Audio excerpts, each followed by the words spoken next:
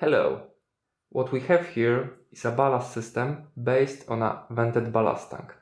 It consists out of a ballast tank, a snorkel, water pump, electronic speed controller, and of course a battery pack. To control the pump, we will use a servo tester instead of a radio, as it's smaller, and I will explain you how this thing works. Alright, so if you want to submerge your model, you simply turn on the pump will fill the tank with water, and the air, instead of being trapped and compressed here, will escape through the tube and through the snorkel.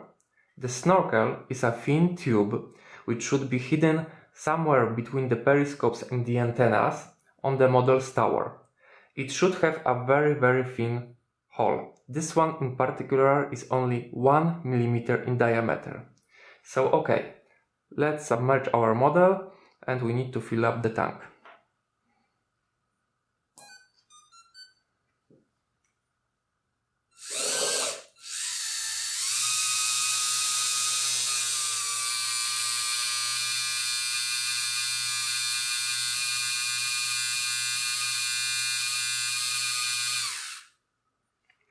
Alright, the tank is now full and our model is submerged. So now we want to surface the model and we have to deal with two scenarios. The first scenario is the easier one, is that you are running your model on periscope depth and the snorkel is above the water surface. In this scenario, when we will turn on the pump will pump out the water and the air will get inside again to equalize the pressure. That's an easy scenario. But what if we have parked our model on ground, it doesn't move, so the snorkel is under the water surface? Well, in this scenario, when you will turn on the pump will start to empty the tank, but at the same time the water will get sucked through the snorkel inside. But because this hole is only 1 mm and the water inlet and outlet is 4 mm, it means that the pump will be able to empty the tank faster, then the water will get inside again. To show you this, I have a second bowl of water and we need a little weight for the snorkel, and we will put the snorkel underwater.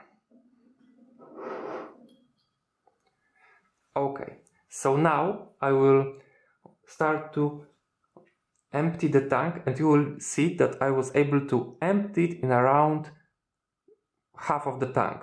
This will allow our model to surface enough that the snorkel would break the surface again.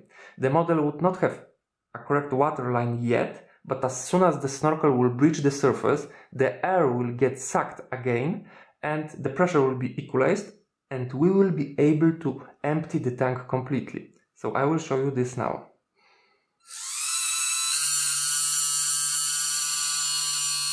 You see? And now we are emptying it completely.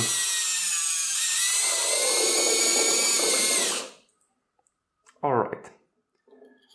So this is one way of dealing this. But there is also one better way to deal with this. Let's turn it off for a moment. I will take out the snorkel out of the water. Let's put the bowl away. Let's dry it a little. So instead of this tube, we can use something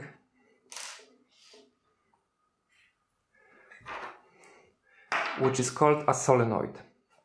This solenoid is controlled by an Arduino and you can connect it to your radio receiver. So in our case we will connect it to our servo tester. And first I will show you how it works.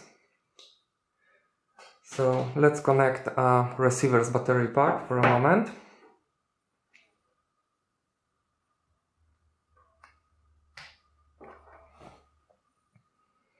Alright, so the red LED, when it's off, it means the solenoid is closed.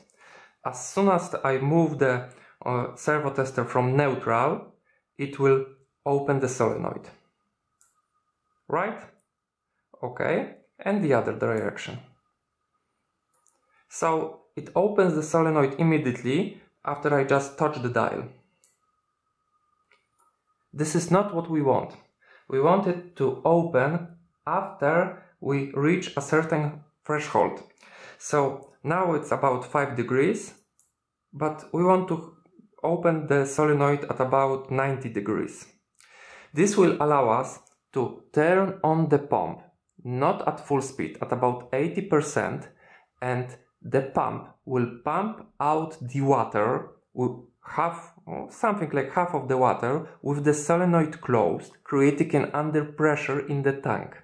This will again allow our model to breach the surface with the snorkel. As soon as the snorkel will breach the surface, it will be able to suck the air and we will be able to empty the tank completely, and our model will regain the correct water line immediately after.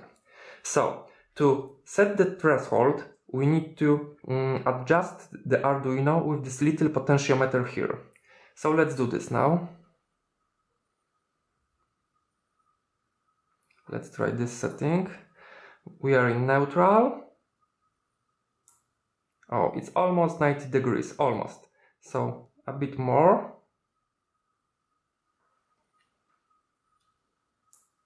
So it's 90 degrees now in one side and 90 degrees in the other.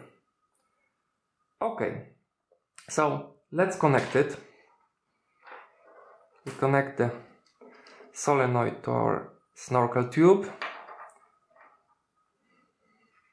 We can disconnect the battery pack, as we will be using the built-in battery eliminating circuit.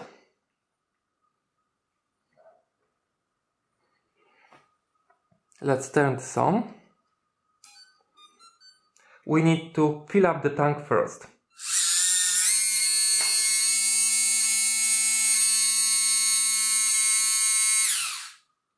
So the tank is currently full, and now I will empty it about halfway with the solenoid closed, so the LED will be off, and at some point I will move the dial all the way so the solenoid will open.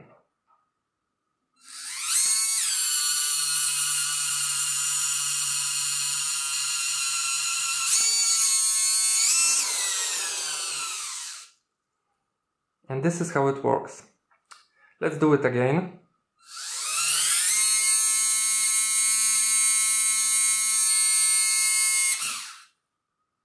Okay, and now empty it.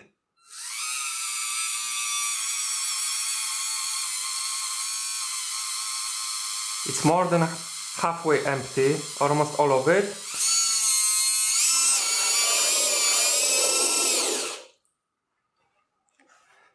And now it's empty. Okay, so that's all. If you have any questions, please put them in the comment sections. I will try to answer them. And thanks for watching.